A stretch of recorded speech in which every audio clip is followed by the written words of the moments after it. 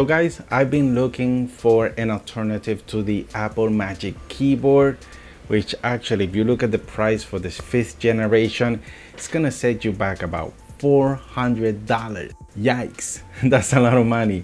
To put that in perspective, so we can comprehend how much money that is, you could get the base iPad, a 10-inch iPad, the latest one, 2021, for less money than that. Yeah, that shows a lot how expensive that keyboard is. Next to that, the cheapest, like good brand, good quality keyboard we have for the iPad is probably the Logical's, I think it's called the Combo Touch keyboard. That also will set you back on $200. So we're talking about a decent keyboard. It's gonna cost way over $100. So definitely a keyboard for the iPad is not easy to get. So basically all we're left with are brands that have no names or names that are too difficult to pronounce, and maybe I just may have found exactly that, a cheap keyboard, no brand keyboard with a name that is hard to pronounce. I think it's called the K-Vago. I don't know, I'm sure I'm butchering the name, but it's a cheap keyboard you could get for like $45, $40 in Amazon, including shipping. That is a steal, depending if it performs all right. So what we're gonna do is we're gonna take a look at the physical design and the aesthetics, and then talk more in depth about the keyboard itself and how compatible it is with iPadOS. So the design, oh my goodness. The design is very minimalistic. It has a black, shiny, leather kind of finish. Now it is cheap, but it is pretty sturdy and it's lasted me over a month. It hasn't changed its appearance, so hopefully it will last a little bit longer and stay clean that way. But all in all, it looks very slick. The keyboard itself takes the design after the iPad Pro with those sharp rounded edges and the flat style. The case itself is a rubberized material. Now I appreciate that to avoid unnecessary scratches such as that comes from those plastic hard shell cases that some sell. And speaking of the case, you can actually tilt it in various angles. Now there are some slots inside the case or creases that the case will fit in, but I found that the rubber is so grippy, you could put it anywhere on the cover and it won't slide at all. It's not gonna budge. So it's great for drawing and writing and just touching away on poking away on your screen. You shouldn't have any problems with the tablet moving around. With the rubberized material, that also makes it easy for you to install the tablet, put it inside the case and removing it as well. But with that said, the case does not remove or detach from the actual external case. Once it's in the case, that's it. It's staying in. Now the overall weight of the package, well, it's not light, but then again, it's not heavy. I've had heavier cases than this and they didn't even have a keyboard on it. So it's actually pretty decent weight, I think. There are magnets all over the front cover case, giving you a nice seal when you close the tablet, and it does support, of course, close to sleep or close to lock the screen. It supports that, but keep in mind that when you put the keyboard on it, it will attach the keyboard to the case. Therefore, the magnets are not going to communicate or trigger that lock to sleep feature in your iPad. So keep that in mind when you close it with the keyboard on.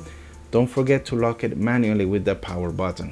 Alright, so all in all, looks great, but let's talk about the main component of this setup, and that is the keyboard itself. Now the keyboard doesn't connect via pins like the Apple's Magic Keyboard and Logical's keyboard. So due to the keyboard being connected only via Bluetooth, allows you to use the keyboard anywhere you want. So you could be away from the case, prop up the tablet somewhere else and just still use the keyboard and the touchpad. The keyboard is super light, and like I mentioned before, it has a flat style design. The keys are rounded though. Now that might take some time to get used to. Personally, yes, I was bothered by it at first, but now I'm so used to it, it's like nothing. They actually feel very comfortable. The keys have nice travel to them. They're soft, but not too soft, you know. It's not like that cheap, softy, spongy thing. It's very firm actuations whenever I'm typing, so it does feel very comfortable. Now the trackpad is really spacious. It's nice and roomy.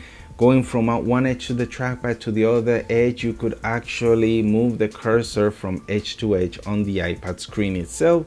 So that shows that you do have a lot of room to move your finger. It does also support 1, 2, 3 finger taps and touch and swipes and pinches and whatnot. So basically it got you covered with all the iPadOS gestures. Actually, not all of them do work perfectly well. There's some that are kind of finicky, and it's just like I don't understand why it doesn't work. Like, let's say the pinch to zoom, it works great on text. Actually, in Pages, if you hover over a word and you pinch out, it actually zooms the word. It makes the font larger. So that is a really cool feature, and it makes you be more productive. That's cool and all, but when I head over to the Photos app, it doesn't zoom into the picture. It just kind of like jitters a little bit, and that's it. It doesn't really zoom. Another example is the swiping between pages inside your browser, the Safari browser, or actually any browser that I try, it doesn't really work. The 2 fingers swipe to the left to go back a page, that doesn't work. But then again, swiping between the home screen and the different pages, that works perfectly fine. All in all, the trackpad feels great. It has nice tactile feeling, especially the clicks on the left click, right click. They do feel great. Another feature that is great for this keyboard is that it has you covered with all the multimedia hotkeys, such as the brightness control with the F1, F2. You have a hotkey to pop up the touch keyboard on the actual iPad, which comes in handy when you need to use those emojis. Next to that is one of my favorite hotkeys, and that is to take the screenshot of the screen. Yeah, to get a screenshot. Next to that is the search. So if you're in the home desktop, you could actually search inside your tablet for documents, mails, or even web. Now the F6 button doesn't really work so well. I think it's busted or something with the drivers or with iPadOS. I don't understand. It's supposed to change the keyboard layout or the languages. If you have different languages or different keyboard layouts in the keyboard, it's supposed to switch between those, but it really doesn't. It just switches to the next one and then it gets stuck. For me, I don't know what's happening. Whenever I go to switch to another keyboard, it'll freeze and I can't switch anymore. I have to do it manually, propping up the touchscreen keyboard and going through the little globe keyboard. The other hotkeys that we use often are the media keys, such as the previous track, play, pause, and next track. Those work great. The volume hotkeys for volume up, volume down work fine, except the mute one. F10 doesn't work at all. It doesn't mute the machine. That doesn't make any sense. I don't know, I'm just being honest with you with my experience using this keyboard. But all in all the other hotkeys work fine. You know, the delete key actually doubles as a lock the tablet, lock the device, and that works just fine. Most important one is the escape key, which is the home button. Now that button works just fine. Double clicking it to give you the expose of applications, pressing it once to go to your home, all of that works great. Now at the bottom, next to the space bar, you have other hotkeys that control the backlight on the keyboard. That's another feature that is a must. I believe all keyboards, no matter if it's for a desktop, a laptop, a tablet, a smartphone, doesn't matter, backlight all the way. I mean, once you go backlight, you'll never go back. So this keyboard has 7 of them. It has 7 RGB lights, and there are 2 modes that you could use with the keyboard.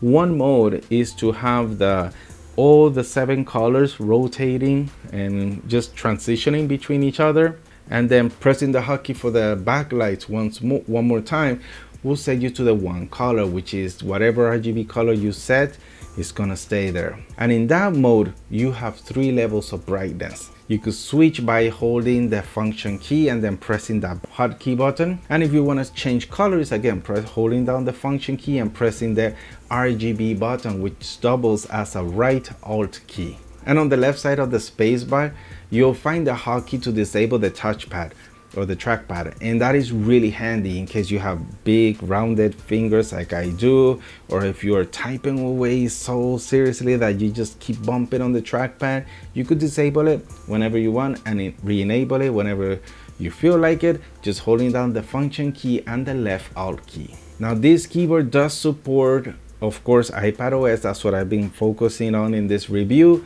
but it does support Android. Now, I personally don't own Android here, so I haven't tested it with Android and what keys work or don't work. but expect a similar experience, most likely. And guys, on top of the keyboard, you have very discreetly hidden indicator LED. Going from the left, you have the battery indicator. So when the battery starts running low, it'll light up red. And also when you're charging via the micro USB, which is tucked away on the side of the keyboard, that lights up and it actually turns off when the keyboard is finished charging. In the center, you have the keycaps lock indicator. And the third icon indicator is to show when you're pairing, where you're turning on the Bluetooth and pairing. The keyboard does turn off after like, I believe it's like 5 minutes or so of being idle, but there is a power button next to the micro USB port. So the battery life is pretty decent. It's not stellar, but it'll definitely last you a full day. So in conclusion, I believe this keyboard is actually not bad.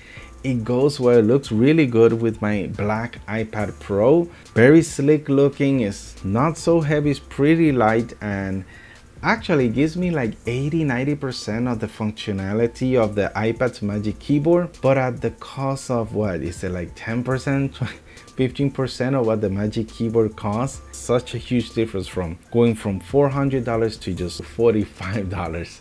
So definitely it's worth giving a try.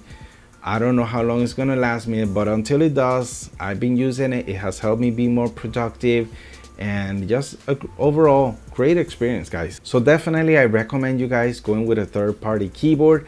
Now if you have any questions, comments, you could leave them down in the comment section down below, but do keep in mind that this is for the Vago, the Vago keyboard. I don't know how to pronounce, guys, but I'll leave the link in the description down below. So keep that in mind if when you are asking any question, if you have a similar keyboard with a different brand. Who knows what the Chinese vendors do to these keyboards and how they communicate with iPadOS, but I can only just tell you my side of the experience with the Vago keyboard. Thank you guys so much for sticking to the end and watching this video. Really appreciate it. And you know what I would love even more? If you did enjoy this video, found it very helpful, insightful, then smashing that like button. Thumbs down works just fine as well if you're into that thing. Thank you so much for watching, and I'll see you guys on the next one. Peace.